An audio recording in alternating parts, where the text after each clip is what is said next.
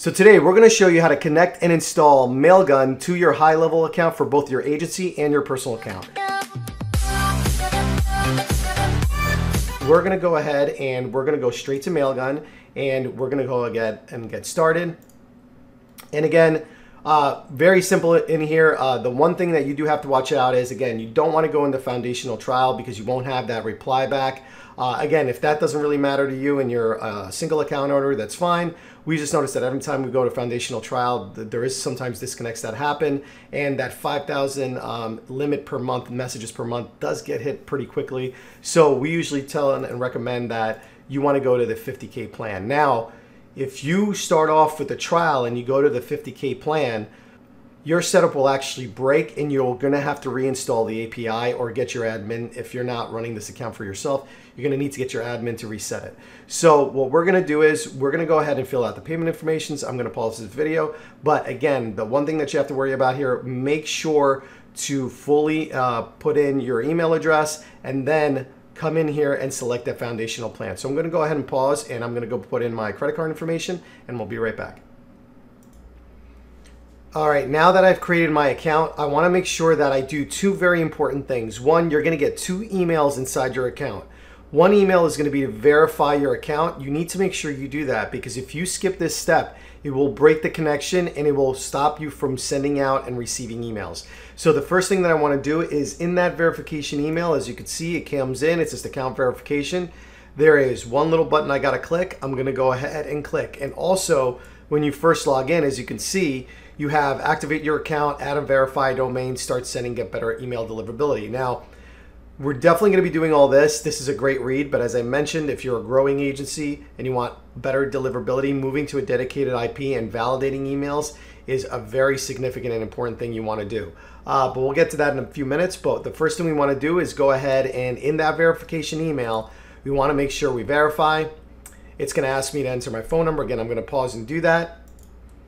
All right, and I went ahead and I validated, it asked me for a verification code, it sent it over to my cell phone, and then I went ahead and validated the email. Now, when you come first in here, you're gonna wanna make sure that you kind of get a general lay of the land of what's going on. Now, here's a confirmation of what kind of plan you're on.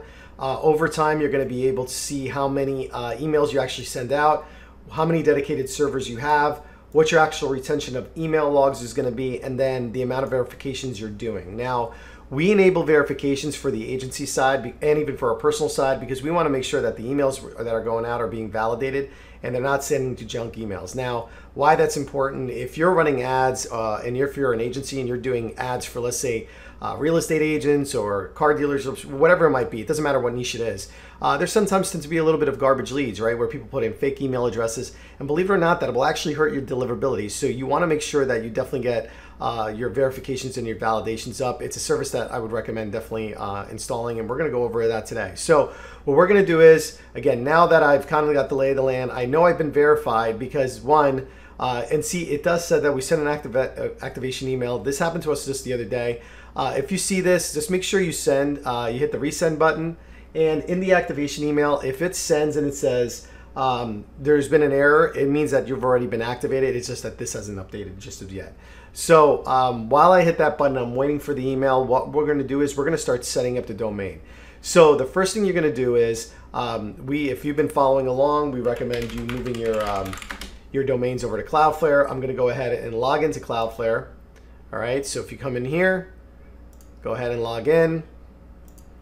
And I'm going to go into the domain that I specifically bought just for emails. Now, why did I do that? Because I'm running an agency, I want to make sure that I buy a domain that is similar to domain of the full CRM that I'm sending emails out of. But what I want to do is just get one that's solely dedicated for mail, just in case, like we've had happen in the past, a customer of ours decides to send 100,000 emails to a cold list, and it will tend to burn the domain out, and it's really hard to recover. So we always like to buy a dedicated domain, if I'm an agency, directly to you know, whatever the CRM is that you're going to be naming it. Now, if you are a sole user, you're going to want to make sure you just do. I still wouldn't use your main domain. I would kind of do a different domain, but if you have to, it's not a big deal because you're the one that's going to be sending out the email. So there's a lot more control there, right? So there you can just use a subdomain for the domain versus this domain. In this situation, we are going to use this domain strictly only for this. And we're going to go over to our DNS settings, and I'm just going to have that ready. Now in Mailgun, what's really cool is there, you know, the process is fairly simple. You're going to go over here, and you can either, you know, go right here and add a custom domain, verify the domain. You can do all of this, so you can literally get started right here. So the first thing we're going to do is we're going to add the domain. Now we're going to do US. We're on a shared IP. Remember, we're just starting out. We don't want to go to a full dedicated IP. If you bought the $80 plan, you'll have the dedicated IP ready here and ready for you. And I'm going to go ahead and do that. Now, there's a lot of back and forth of what kind of subdomain you should use. You know, a lot of people are using MG for Mailgun. Some people use replies. We've been a big fan of using replies if you're using this for personal. So for instance, if I was using this for my personal account, I would do replies. We're going to use Dentist Access, right? So mail at Dentist Access.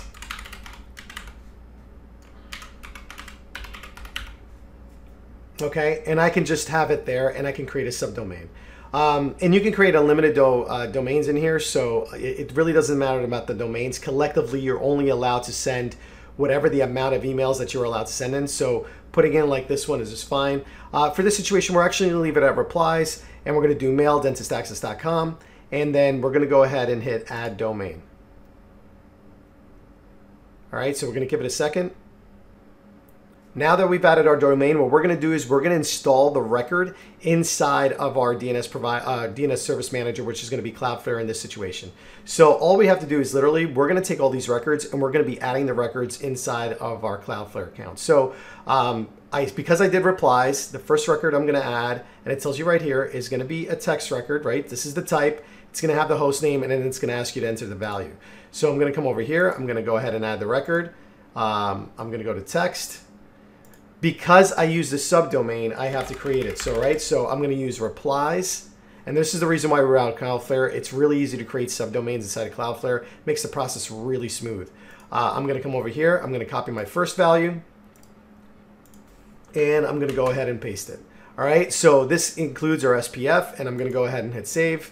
Awesome, I got my first record in. The second one is going to be your DKIM record for a particular Mailgun. Obviously, you see that we have ours blurred out because that is our domain key. So this is a record that you don't want to give out. So what we're going to do is we're going to create another text record, add a text record, come right here, text. Again, we're using replies as a subdomain, but you got to get the first initial part of this. So from K1 all the way to replies, yours is going to be different. It might have a different code key in the front, and that's okay. Just copy it all the way until your subdomain ends. And then right from there, you're going to copy your DKIM. And again, we're going to pause the video and blur that out for a second. But this is going to be the DKIM record. It's significantly long. You want to make sure you use the two little white boxes right here, because what will ensure is that you don't have any additional spaces, because it will mess up the setup. All right, so I went ahead and added my domain key. And again, I have that all set. The next record I'm going to add is going to be my MX records. So I'm going to come over here, add record. Instead of text this time, we're going to go to an MX. And then again, because we're using a subdomain, we're going to put in replies. Now, I just always recommend using it as a subdomain. It keeps things very simplistic. But again, just do it this way. We're going to come over here. We're going to copy our first MX record, plop it into here, and then the priority is going to be 10. Now, the next one is going to be another record. So I'm going to go ahead and hit add. Going to go to MX. Going to come over here, hit replies, and then I'm going to go ahead and get the next one, which is going to be the B. Oop. There we go. And we're going to give it a 10 for priority, right? So one is a first mail server, the second one is a second server. It's just a backup and a redundancy. And then the most important one, and this is going to be for tracking opens, clicks, and unsubscribes, which is super recommended as you see it there. So you're going to want to make sure you grab the replies, So email.replies, you want to make sure you grab it there. It would be whatever your subdomain is that you decide to choose. I recommend don't go too crazy with the subdomains. Oops, I just made a mistake here. Don't go too crazy with the subdomains, because what will happen is if you use like mail or email, like it's going to block some other things. So you just want to make sure, like replies is a really good one. MG is a really good one. Just use one that's simplistic and it's not going to, complicate, other records that might be going in here. So I'm going to go ahead and add record. This time it's going to be a CNAME. I'm going to put in that email.replies. Now for the target, we're going to go to mailgun.org. Boom.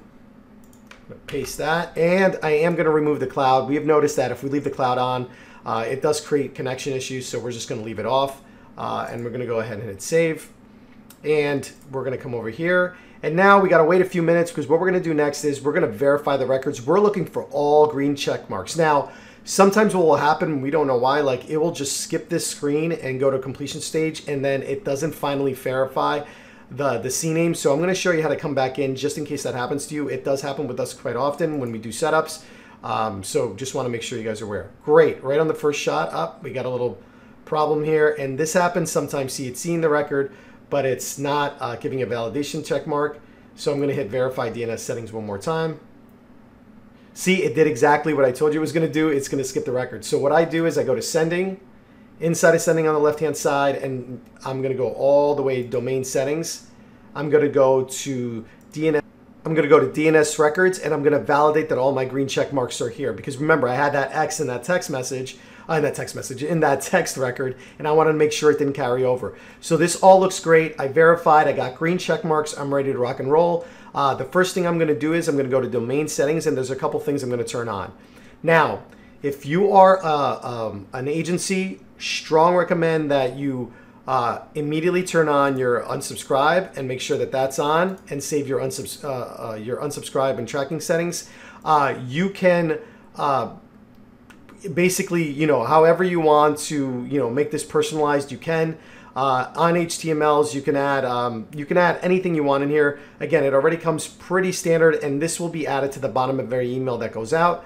But this is incredibly important, because your customers will sometimes not create an unsubscribe in their signature, not create an unsubscribe process, and you will again burn the domain pretty fast. So the other thing that we like to do is we like to click tracking, because sometimes we like to track, like when somebody clicks an email. So we're going to go ahead and save the click tracking in there, and then we also want to make sure we collect on open tracking for different stats that you might want to collect.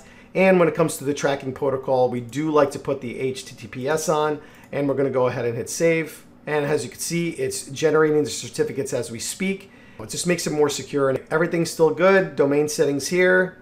I've turned everything that I needed on. So the one extra thing that we like to do is activate two-factor authentication. Come in here, make sure you're going over to the actual account. So if you come in here, you go to account, and you go all the way to the bottom, you're going to see two-factor. Now, the setup can be different. Google authentication works great. So I'm just going to set up in here. I'm going to pause because it's going to ask for some credentials, and then I'll resume in a second. Make sure you do it. You can do it through the authentication app, which is an app that goes in your phone, and it uses a scan code in order to do that. Again, just because I'm in Google all day long, it's just easier for me to do that, but I should do added our records. The next part of this is going to be getting this inside of HighLevel, both for your agency and also for the individual account that you're going to be using. So if you're all right, now that you set up your domain and you're ready to go, the next thing that we're going to do is we're going to go in and we're going to grab the API key that we need in order to set this up for our agency. We're going to do the agency first, and then we're going to tell you how to do your personal account.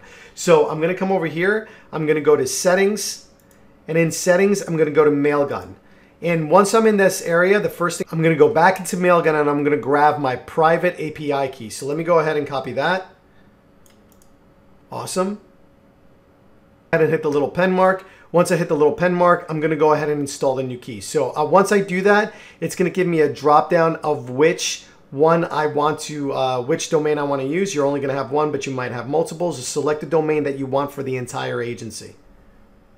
If I'm using somebody else's actual service, or I'm using a variation of HighLevel that I purchased from someone else, you're going to want to give this API code if you're using your personal Mailgun server, to the support team, and they'll usually install it. Some actually have it in integrations through code. They actually have the ability of putting the Mailgun code in there. So it's whatever you choose at that point in time. The other thing that we want to make sure we do on the sending, again, we've checked all this, we're ready to go. And as you can see, it's already got my reply address all set up, because the second I put it into the dashboard here, it automatically created the receiving route because I was on that foundational plan. So this is how you create Mailgun. Now remember, make sure you have an unsubscribe process for yourself and for your customers, including an automation. Make sure you're doing all the things as far as having an opt-out page that allows a person to opt out of whatever emails, and just make the process really easy for the customers, and make sure you explain to them this is not for cold emails. And if you want to start turning email validation for any of your accounts, just make sure you're turning email validation literally right in here. And that's pretty much it. That is the setup of how you set up Mailgun inside of HighLevel, and we hope you enjoy this video.